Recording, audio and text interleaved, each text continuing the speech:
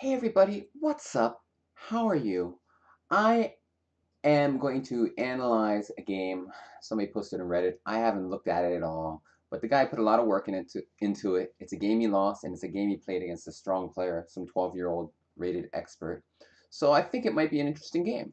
And he's playing white pieces, the Reddit poster who posted it. So let's see what the heck happens. C4, C5, C3, plays the C3 Sicilian. Pawn takes. Now, pawn takes is not usually... Okay, this is like a system that's not so common that black is played here. It's considered, I think, to be slightly better for white, but I can't remember the details. I know bishop e2 is an interesting move here. Bishop d2 is also, I think, the main move. e4, and knight e5 is theory.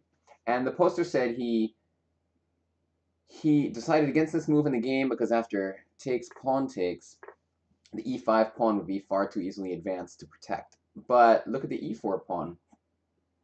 The e4 pawn is weak too. So I can't remember how the theory goes, but I know that this position is totally good for... It's totally cool for white. I think they go knight e7 actually. And I don't remember if it's queen c2 or bishop e2 or what. Maybe it's queen a4 even. I just can't recall the theory. But I know that knight e5 is the main move. And I think white has some small advantage here because we have the two bishops. And that's basically it. Again, I don't remember the theory. But in the game, knight to d2 was played. And after that, black went knight f6. And usually when I analyze these games, I kind of... I only really focus on the moves that are obvious to me as being wrong. Because if somebody is rated hundreds and hundreds and hundreds of points less than me, if I have to sit there and really work something out, that's not probably the most important thing they need to work on. What they need to work on is those moves where instantly I can tell those moves are bad. So I'm just telling you, that's my general process of thinking when I look at a lower rated player's games. So interestingly enough, he rejected bishop c4 because the queen g5 castles bishop h3. I don't know, somewhere my gut tells me like this should still be good, but oh, maybe I'm wrong. Yeah, okay, this is queen g5 move is actually annoying. But okay, I mean, we need to get castled. I mean, the game went queen c2. Queen e2 he gives as an option, but that looks silly. It's hard to believe that this developing move. Why not just maybe queen b3 here or something? And then if he castles... I don't know, I'm just thinking about sacrificing the pawn, like... But it's tough. Whenever we castle, he goes bishop h3. It's just like in chess, you just have to get your pieces out. You just have to do it. So I mean, like, I don't know, maybe queen b3 is the best idea. And just kind of go for some endgame. Because you can't just not develop. So I don't know. I mean, bishop c4, I would really try to play it. My gut tells me that somehow it should still be okay. But I could be wrong. Like maybe d5 here or something. Because if he takes this... Yeah, that's annoying, actually. I was thinking castle queenside in this type of situation. And maybe... Or we could take an f7 first. And use our lead in development. But if he just castles... Then it's like, what next? Well, now d5 is interesting. And if queen g2, castle queenside, and the knight goes somewhere, but we have like rook g1, or bishop takes knight and rook g1. I don't know, my gut would tell me that like we just have to find a way to make this work. So I'm going to check with Houdini and see. Alright, so it does think the line is okay. I'm curious, queen b3, castles, d5, knight e5. Okay, but I mean the point is queen g2 doesn't work at least. Somehow this is oh, is knight g4 coming? b5, whoa. It's weird how good this evaluation is for black actually. But it says actually bishop c4 is the best move. I mean, just it's interesting how intuition works. I mean, like I know that just somehow Maybe queen b3 is okay though. Let's see. Yeah, queen b3 is like the safer move. But I know that somehow this has to be okay. It's just the rules of chess require you to be developing your pieces, and it's just, somehow it always works out. Like you know, because his pieces aren't developed here, so now it makes perfect sense. Um, you know, there's just a famous rule in chess. Like, first of all, you need to understand that you have like a strong need to do something. You need to develop your bishop in f1. So first you have to understand that's the key to the position. Then second of all, you have to look around and realize you can't do it so easily. And then third of all, you have to realize I don't care that I can't do it. I'm going to find a way to do it because it's so important. And that's why, like, just to me, you could see my intuition was like, I need to go bishop c4. I don't know exactly how, but it just has to be a good move. Also, you know, like, his king's still in the middle too. So d5 is the right idea. And we're just gaining a lot of tempi on his pieces while his king's still in the middle of the board, and we have some nice attacking chances. Again, queen b3 is a safety choice, which I think is somehow feels better than queen c2. But queen c2 was played in the game. Bishop f5, and now, well, now bishop c4 is interesting. This is what was played. I mean, I'm a little concerned about e3. I have to figure out how good that is. Just to calculate, if bishop takes, well, we can take and go pawn takes pawn, actually. So, I mean, he can't take this because we take with the queen, but he can take on f2. After king takes, bishop takes. This seems okay for white to me. It seems like we have two bishops, open lines, so I don't think e3 is so great. Yeah, he didn't go e3. Well, what's interesting is in the, you know, in the annotations, he wrote exclamation point question mark. But to me, it's like the super obvious move, bishop c4. Like, why? Oh, he's worried about this. Yeah, and then he gives a note that queen a4 check. Yeah, I mean, this is obviously just good for white. I mean, because bishop f7, bishop d7 runs into this tactic, and bishop queen d7 runs into bishop b5. Any king move, okay, whatever. We're down a his king's in the middle of the board, so I mean queen b4 or something. There's no way this is acceptable for black. So I think bishop c4 is just clearly the best move. He notes that knight b3 is the safer choice, but not really. Wait, why is that safer? e3, queen e2, I guess. It's not safe to not develop your pieces. That's not safe. Bishop c4 is by far safer. The word safe, you can't just like this is safe because okay, we've given up a pawn, but I mean his king's stranded in the middle of the board after queen a4. So like I don't know, I guess it's different definitions of safety to me when I read his annotations. But basically, we can't just not develop our pieces. So bishop c4, very good move in my opinion. Now white to move. Well, first thing I would think about, is there any way to stop him from castling? Because if there is, he could be in trouble. Like queen b3 was played in the game, and then he went rook d8. Why can't? So this is interesting now because he didn't castle.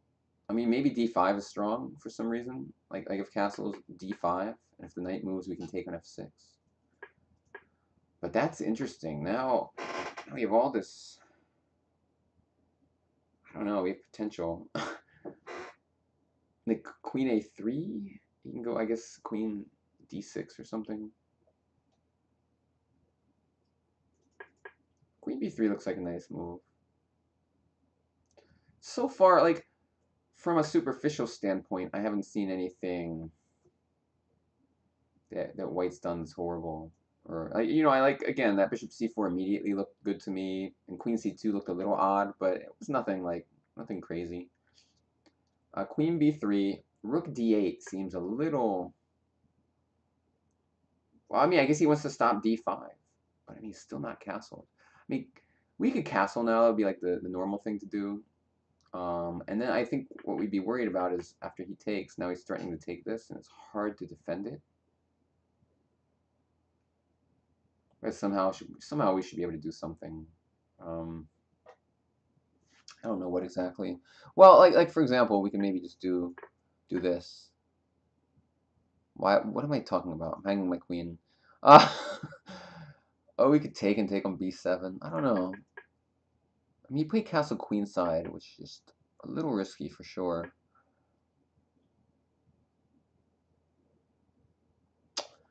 Um,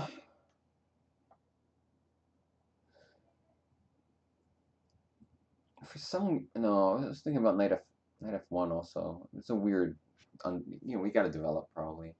Wait, so if we take, and then do we have like some weird checks anywhere?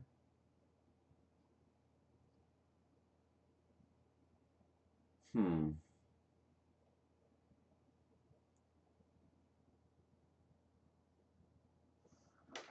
I don't know. Oh wait, you can take on f7. What the hell?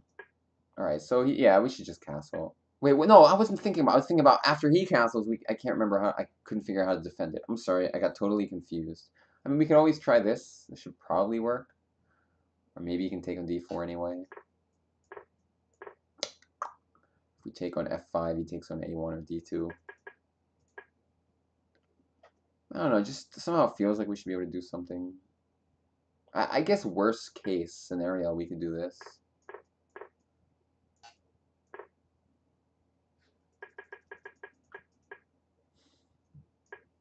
But yeah, we either have to castle kingside or queenside. I feel like in a game, I would just try to make castling kingside work. Because when we go here, our king can never really come here because of this bishop. And so it's like feels a little unsafe. Let's see what the annotation says. It says castles doesn't work. What?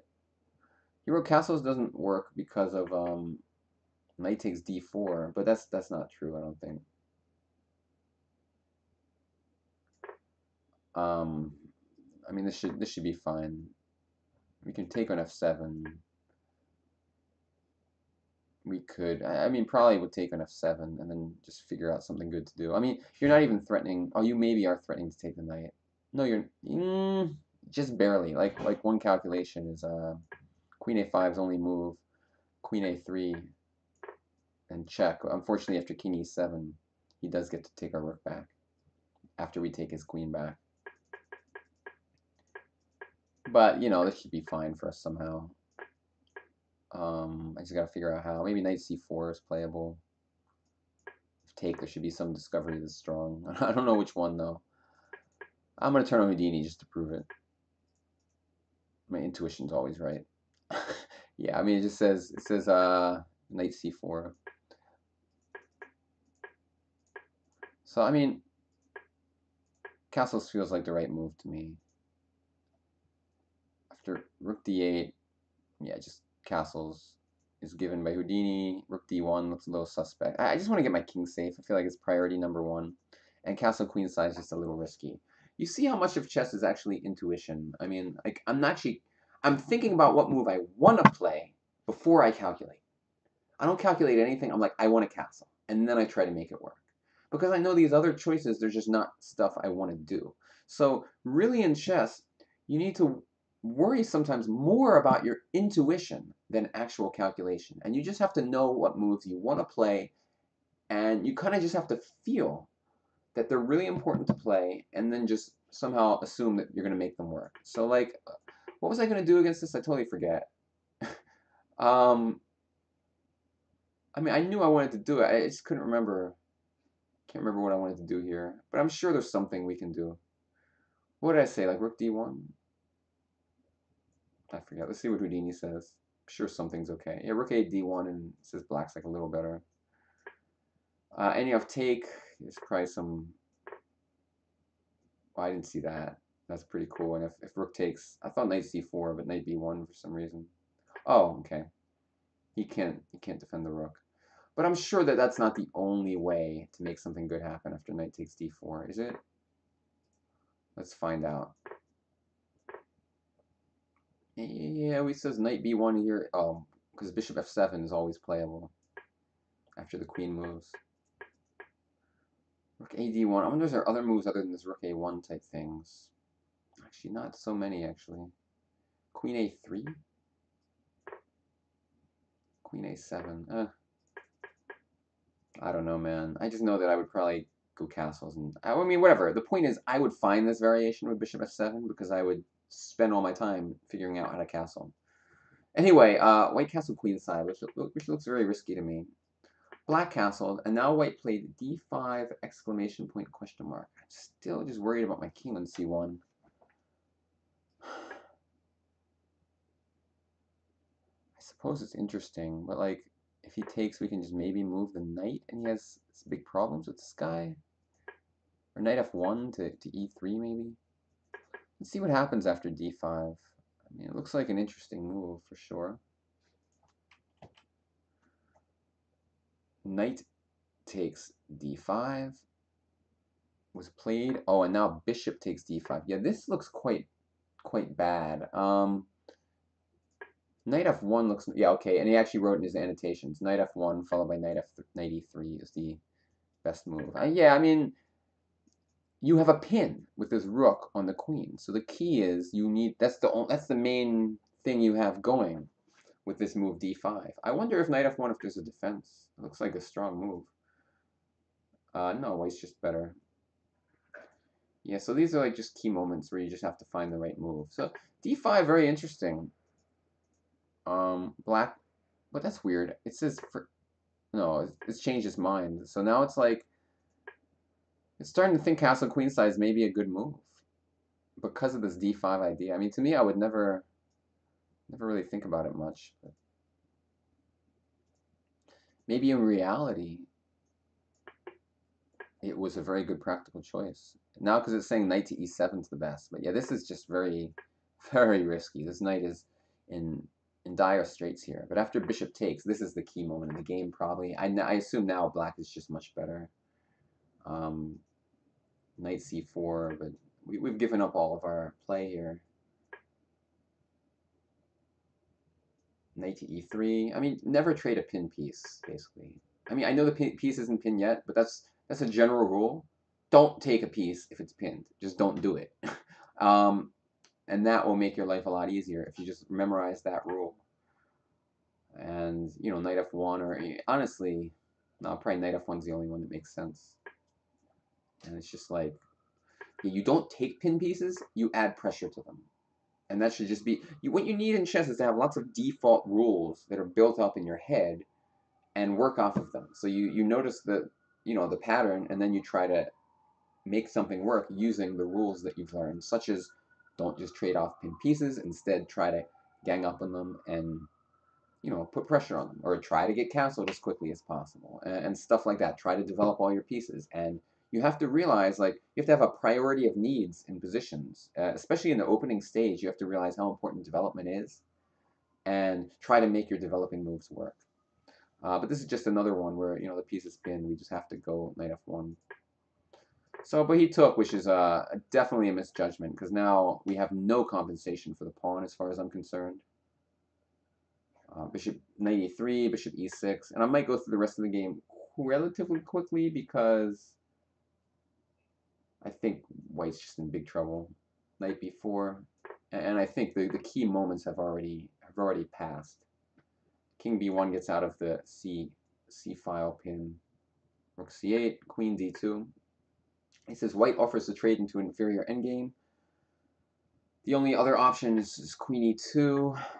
But after queen a4, queen c6. Yeah, I mean, the thing is, whose king is safer, whites or blacks? Black king is completely safe. Whites is pretty crappy. So I don't see any reason to keep queens on the board. I would say it makes sense to go into this pretty bad in game, or reduce down a pawn. f5 is a good move. Coming with f4. I mean, yeah, we're in pretty big trouble here. King f7. g3 question mark? Really?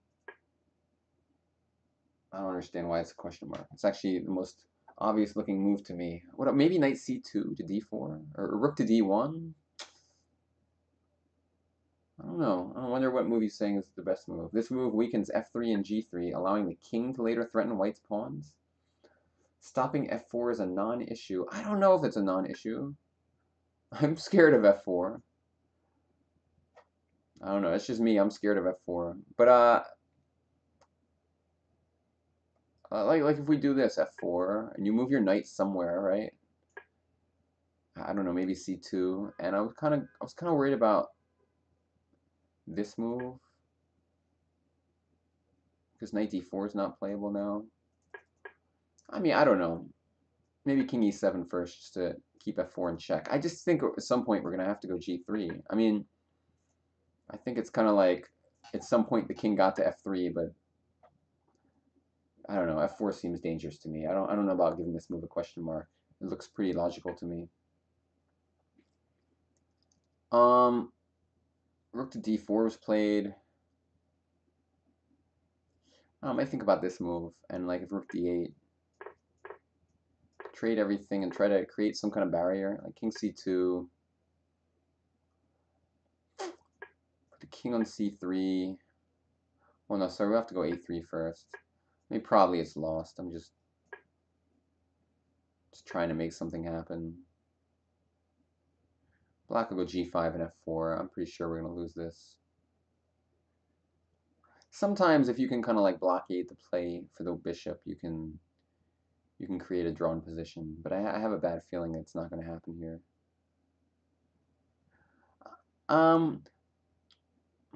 Yeah, but I mean, some chances maybe. I was thinking, no, looks kind of bad. Rook d4 was played. I mean, I still probably would have went into that endgame and just tried, but maybe not. Maybe this is okay. I don't know why I didn't go rook d8, but he went king f6. Rook a4 looks strange to me. I would go rook to d1 here, but okay, he went rook a4. I guess rook a5 is playable. Oh, but he went knight c2, wrote question mark for some reason. Bishop c4 with the idea of bishop to d3. Yeah, I mean, I don't know, rook a5, keep the king out maybe. But I like just simply rook to d1 here. Just, you know, stop him from trading rooks with rook to d8. Rook a4 is just out of play. Knight c2. Bishop c4. Knight okay, this is not a move you can play. Just too passive. We have to move our knight somewhere. I'm probably knight back, something horrible like this. And then king a1, and just try to untangle. I mean, our knight is good on e3, honestly, so maybe like b3 and king b2 or something, but obviously black's much better. But knight e1 is just like an unplayable move, because the knight's too passive. Just can't do it. You can't do it unless it's absolutely forced, making moves like that.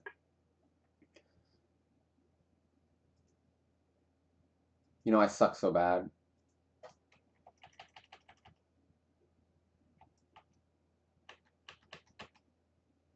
Okay, I totally apologize. I can't redo the whole video. I was wondering what the hell is going on here. I totally apologize. I missed a move at some point because I'm reading the moves off of it sucks so bad. Sorry, man. Well, listen, you understand my thought process in a position that didn't happen. I'm really the worst. I should have copied the game over first so this wouldn't have happened, but I didn't because I was like, I'm not gonna miss a move, Greg. But like, yeah, I mean, rook to d8 was played like a normal person would play that move, and so whatever. Now we have this position. It makes a whole lot more sense. I was always wondering how that rook was just sitting there on h1. All right. My bad, my bad. Totally should have copied the game over. g3 still looks like a good move, but I don't know. Very depressed that I miss. I might try to listen. I had a whole part of this video that was I can't edit. It takes forever, man. It takes forever to edit a video, so I apologize in advance. The most important stuff happened early in the game anyway, so it's not a big deal. But yeah, now knight e3, bishop d3 is it's going to be mate because back rank mate on c1.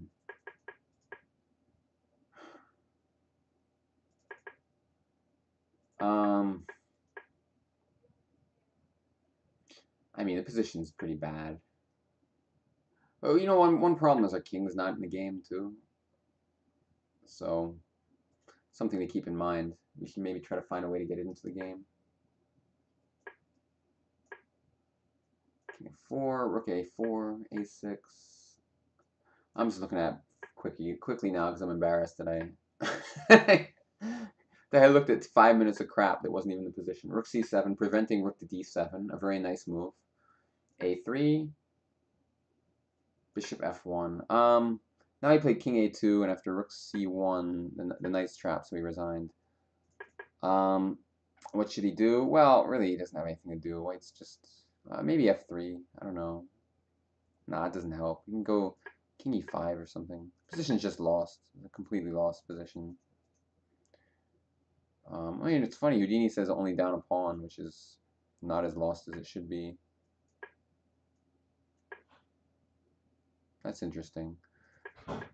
I mean, I figured it was more lost than this, but I guess the idea is, what is White's plan? I just figure like king e5 and g5 and f4 is going to be torture eventually. Let's just try to play some moves out. I guess there's a lot of checks behind here. Rook f8. Yeah, it's kind of hard to stop the checks. What's up with e3? No good? Oh, he can take and there's a pin. So yeah, even here, now knight c2 comes to e3. This is some good compensation. So, you know, in all positions, there, one thing, you know, I always, when I'm playing games, I always have hope. I never really give up, but sometimes in analysis I give up faster. But yeah, I mean, even in this position, we still have hope if we can just stay solid and don't collapse. This is a really important chess lesson. It's hard to win a chess game if you don't do anything horrible, even if your position's bad. If you can just hang in there and not blunder anything. You don't have to make your position better. You don't have to do anything sometimes. Just don't make it worse. Sometimes it's very difficult to win. I think in this position, it might be. Because we played b3 and just king b2 to b1, and, you know, rook to d8 if we have to. What is Black's plan? I don't know. I'm sure he has one. I'm sure Black is winning, but let's make them find it. But anyway, the keys to this game, for somebody watching, I would say to be obsessed with developing your pieces, like that bishop c4 idea in the beginning. Just, you know, what the guy did in the game wasn't so bad, but you could see to me, like, you see what move I focus in on and really want to play. Number 2 is castling, is important, of course. Although castle's queenside in this game, I think, was an interesting dynamic option. Number 3, do not trade a piece that you can pin. Instead, pin it, put pressure on it. At least you should always strongly look at that idea. If for some reason it doesn't work at all, okay, maybe you can trade it, but usually you don't want to trade pin pieces. And number four lesson would be to make sure you play the stupid right moves on the board before you analyze it for 5 minutes. And number 5 would be to kind of realize how difficult it is to win chess games, even winning ones, and don't break. Keep your position intact. Because think about this. I mean, king a2 is just a horrifically bad move. It just loses a knight. And the player with the white pieces is, as far as I can tell, much stronger than somebody who will play a move like this. So why does this move end up getting played? Well, because when the position is bad, it's very unpleasant to defend it, and it often leads to unforced errors. You want your errors to be forced. You want your opponent to like kind of make you make a mistake, and not just kind of give it to them. And I think that's what happened here. And if you can kind of go into your next game when you get a bad position and say, listen, I'm just going to sit down there, hunker down, defend hard, and make my opponent beat me. Because I'm telling you, I don't think this guy would beat me here. Because, you know, I've defended horrible positions before. I'm surprised, actually, that how defensible this position is. Because the more I look at it, it's very hard for white to come up with a plan. Black, sorry, like an active plan. I do agree that it's probably lost, but it's not a piece of cake either. If you just sit there, hold on tight, play something like b3, king b2, and just say to them, what are you going to do to beat me? So a lot of interesting things happen in this game. Overall, a pretty interesting game, and I think the opening was a bit of a success for white in some sense, because I get the sense he was playing a stronger player, and he did get a good position after d5, knight takes d5. If he just found knight to f1, I think black would have been slightly on the ropes there. Anyway, thanks for watching. I hope you enjoyed this, and I will see you some other time when I do this. And again, anyone who wants their game analyzed by posting on Reddit, do a good job like this guy did. You know, put a lot of time into it, energy, analyze it, and also don't post a game you won, because that always annoys me. Thanks, guys. See ya. Bye-bye.